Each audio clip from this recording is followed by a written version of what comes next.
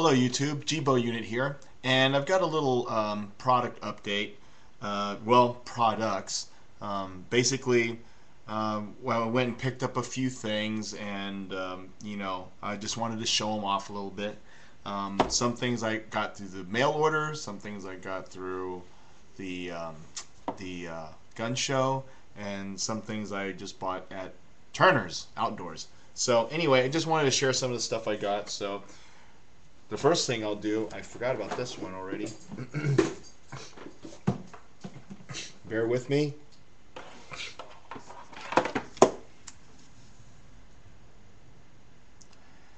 I got the Dremel tool that I wanted, and the quick release end here. Ha ha ha. So I got this, because I think every guy needs to have like a little tool here to, I don't know. I don't even know what I'm going to use it for, except to polish the feed ramps of my pistols and to grind things. I'll find more things to do with it. I got it at a good deal at the gun show. Also, along with that, I did get a case of accessories for the Dremel, and I won't go through all of them, of course. Just want to show, got a lot of attachments here to use with the Dremel. There's a few things in here I have no idea what to use it for, or what the purpose is, but I will learn by trial and error. So that's the second thing. All right, the next thing I got. Let me be selective here. Oh, okay. I did pick up a pin punch set in this nice, neat little package here at the gun show, and these are it, really. That's it. Useful for, hey, it's been useful for gunsmithing. It helped me with my AR-15 build, so that was nice. I do wish I had I forgot what it's called, but the punches that have a hole in it, so that you can use it to press in or drive in, I forgot what you call them, set pins on your AR. It holds it and drives it in. I did it the hard way. I didn't have the proper tool, but these punches helped out a lot.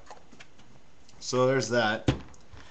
Next thing I got at the gun show is this. These are scissors, and they're not cheap either. It's made in USA. They're called Slip and Snip. See if you can. I don't know if you can see that. Sorry about the focus and everything, but it's just pull it out like so, and they're pretty solid scissors, so. And it's nice and convenient. It cuts real well, and it's very good to have in an everyday carry situation. Your little bag, your bug out bag, or everyday carry, or in your car. It's a nice, neat little package. Okay, so there's that. A few things that I had went ahead and ordered. I won't go through everything. I'll just go through some of the main ones. I did pick up rails for my AR-15. This is the close-up of it. Got these from Magpul. Okay. I have yet to put them on my AR, but I did get a longer one here, a 5-inch, it's an 11 slot rail. Okay. Excuse me. That's going to be for the underneath part of my handguard, because I needed to install this. My angled foregrip. It's going to be installed right on the rail, just like so, and I'll be able to have it on my handguard. So that's what that's for. I got the shorter ones here to put on the sides of the handguard, for future considerations of laser and light. So, and if anything, if I had another rifle or anything, I have extra rails here, but they are, just so you can see, Magpul MOE. So those are items I've got. The next one I got, I did go to Turner's and I purchased a bullet button. Okay, those of you who are not familiar with California law, you can't have an AR-15. Pretty sure it applies to any other assault weapon. Like for example, my AR-15, you can't have a normal magazine release that you can manipulate with your finger. Okay, that classifies it as an assault weapon.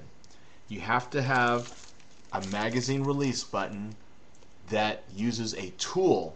Okay, so if you notice that longish peg right there,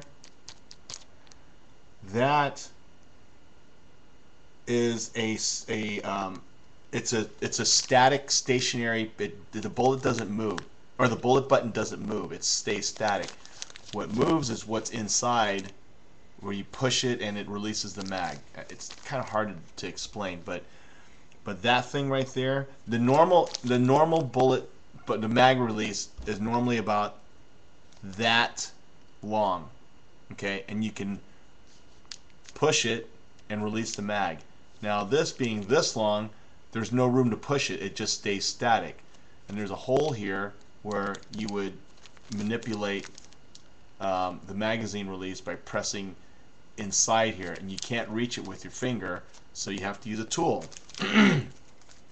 My tool, and they sold tools, you know, at the gun show. They had special made tools that you would attach to your finger. You'd attach it to your magazine. You'd have it separately, carrying separately, and you know, those were selling for like 10, 15 bucks.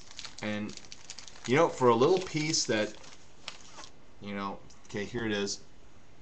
All right. See, and when it's installed, looks like that. And a normal magazine release, you push it, magazine releases. This one, because it's so long, you push it, there's no give because it's so long.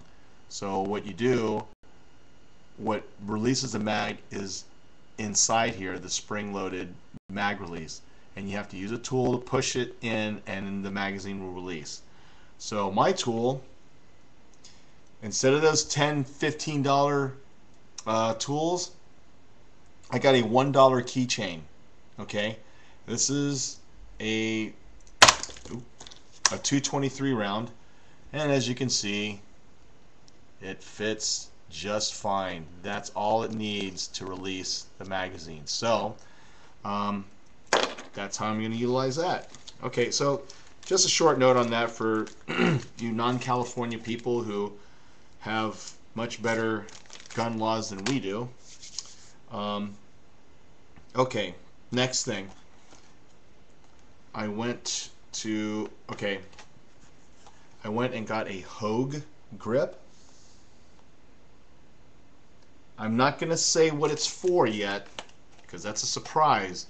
I made a purchase that I will release in another video in a little while. I'm not going to reveal what this grip is for. Those of you with a sharp eye probably already know what the heck it's for. So anyway, here it is. Hogue is a grip manufacturer. They make grips for all kinds of pistols, probably every pistol around. And their claim to fame, correct me if I'm wrong, is that the grips are rubberized. They feel good in the hand, okay? They're not hard plastic, they're not bone, they're not wood or anything like that.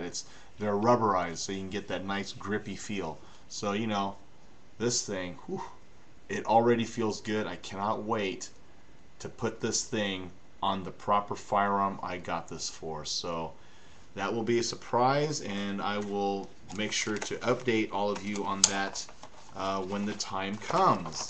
Okay, so Hogue grips. All right, the last thing I got, I went to Big 5. You guys probably seen my video on Big 5 knife reviews. Well, this knife went on sale, and I'm really glad to get it. Okay, check that out. I did not spend $40 on this knife.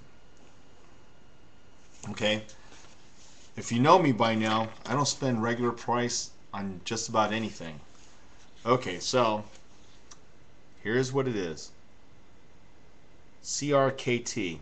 Okay, I forgot what it means. Columbia River Knife something. Tea bags. I don't know. This is the M16 Carson design, and let me show you.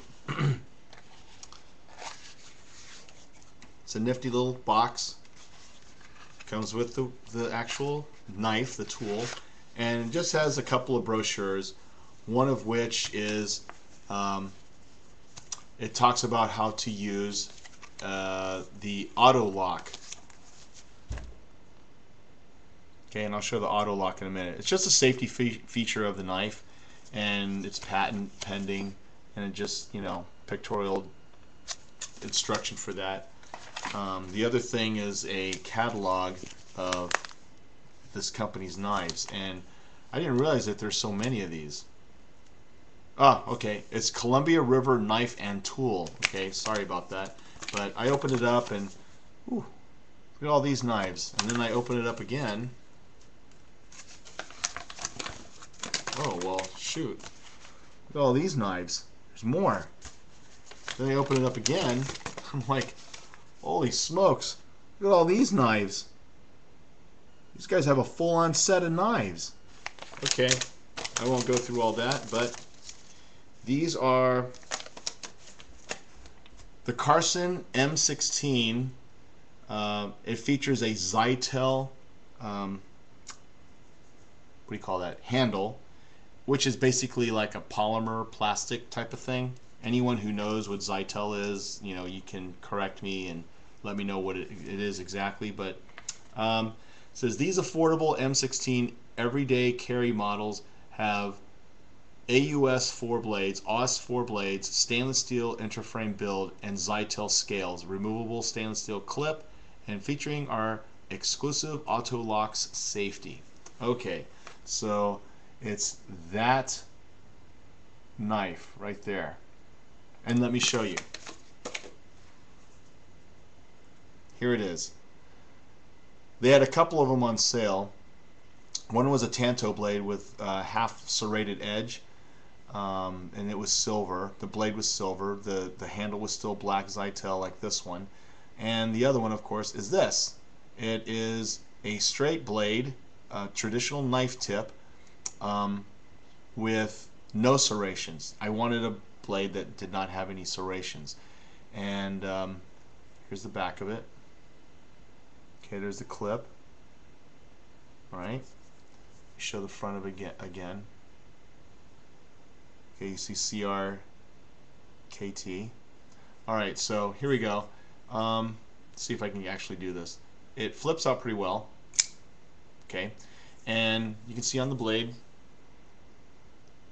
Columbia River Knife and Tool. Okay, and the other side shows what the model is. Okay. I'm sorry, the focus is not that great. Oh, the small print is just the patent numbers that are associated with this knife. Okay, so I like it because it's got a very slim design. Okay, now compare that with my other everyday carry, the K-bar knife. Okay, if you guys see my other video, you know that I carry this all the time. So, all right, let me just do a side-by-side comparison. Okay, this is a pretty meaty knife. It's big. It's a decent size. Here's a slim one, but check it out. Okay, blade size is the same length. It's just not as wide. It's just not as thick. Okay, but it's a very solid blade. It's slim. It's nice to carry. I'm considering where to carry it. But you know, I do like the handle a lot. That Zytel material, it's pretty nice. Okay, there's the innards of it right there. Now the way this auto lock works, now if you look at this K-bar, the lock on here is that serrated trigger right there. Trigger, block, whatever you want to call it. But what you do is you push it to one side, because see, it's connected to the blade. You push it to one side to allow the blade to move. So you have to push it this way, and then the blade will move. Hopefully I won't cut my finger off. There you go, just like that. See? That's it. Okay. Now this one has the same thing. See that? That serrated tooth thing, you gotta press it aside. However, you cannot. It is locked. It is locked by that red button. So what you got to do on these particular ones is you pull the button down. That will allow that lock, that serrated tooth lock, to move.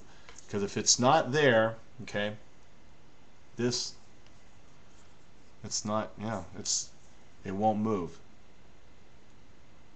Okay, it will not move. I know it's hard to see, but if you pull this down, it unlocks it, and you can move it. Ugh, sorry, I'm not doing very good with this. Oh, gotta move it the other way. It'll move over, and then you can take the blade down. Okay, just like that. All right, so that's pretty good. I do like this. Basically, it's just hold it down like that. That's it. So that's it. Columbia River knife and tool. The M16. Sorry, forgot what it was already. Carson design. M16 Carson design. So that's basically it. Those are the things I got, the neat things I got for myself.